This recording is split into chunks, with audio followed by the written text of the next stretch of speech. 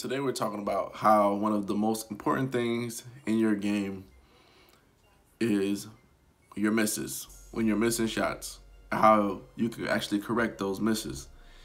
Oftentimes when you miss a shot in basketball, you're like, damn, like I messed up, you know. You feel like everybody's eyes on you because you missed a shot. You're like, what the hell? You get very frustrated.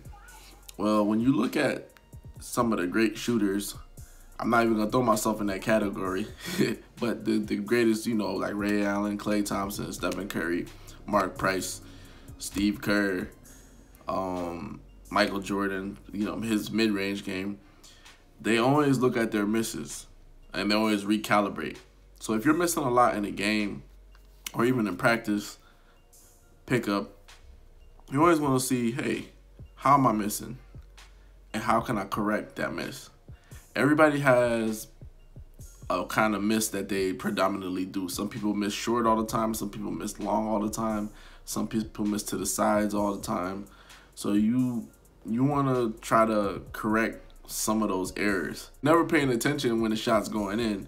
It's when it's you know, you're not making it. That's when all hell breaks loose. You know, you feel like you're in a funk. Sometimes you won't even want to shoot the ball anymore. You could be wide open. You won't shoot the ball because you remember, hey, I shot 3 times and I missed all 3 times. But when you're missing all 3 times, you gotta say, hey, how did I miss? You gotta focus on that as well. This way you can self-correct.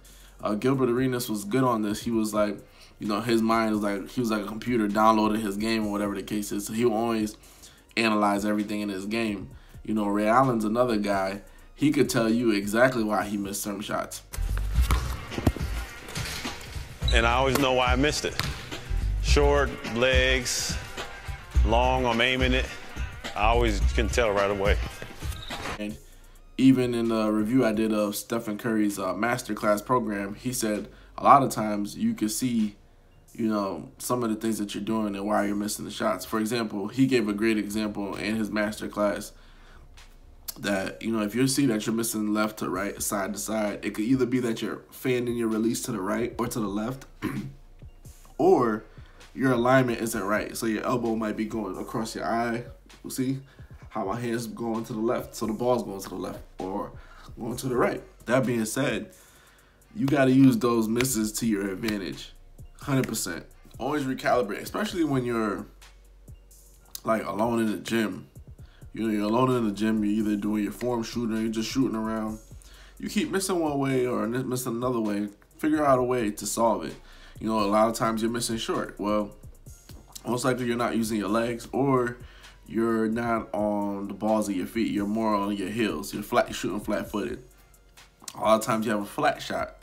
Well, a flat shot could come from, like I said before, not using your base, using your legs.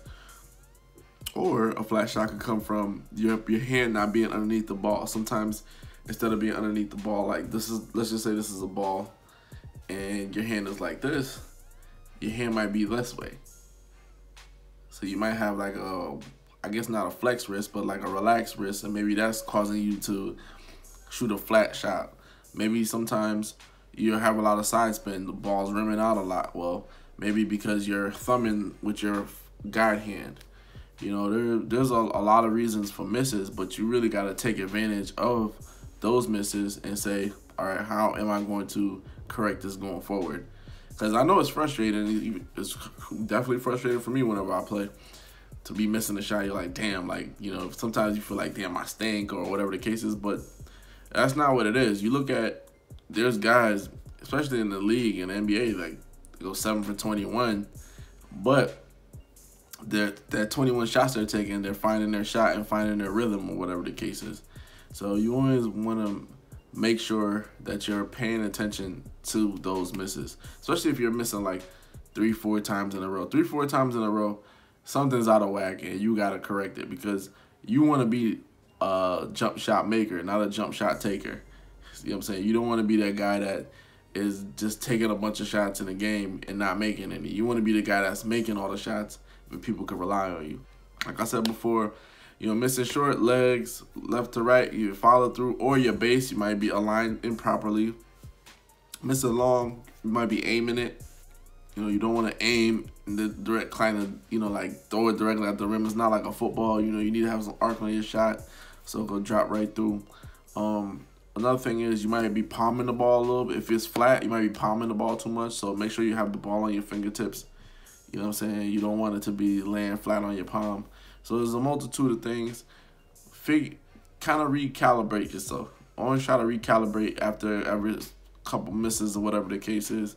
And, you know, just focus on that. But if you're making a whole bunch of them, everybody knows when you're making shots, you're not even really thinking about how you're making it, how it's going in. You don't think about any of that. But it's when you're missing. So when you're missing, don't look at it as a situation where it's like negative.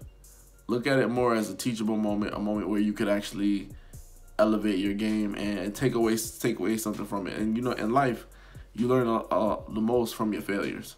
Hoops Junction, where hoops meets hoopla. Like, comment, and subscribe.